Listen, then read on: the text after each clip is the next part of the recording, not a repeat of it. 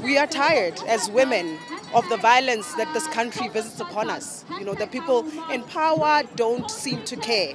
The women are being raped, women are being killed every day in their homes, in the streets. We get harassed all the time, and it's time for things to change.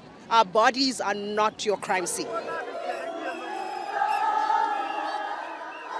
The government thinks we'll be celebrating Women's Month, but what is there to celebrate if women are not free and gender-based violence is at the rate at which it is in the country? Today we are marching to end femicide and gender-based violence, and I am here because I'm here marching for the women that don't get to live to tell their story.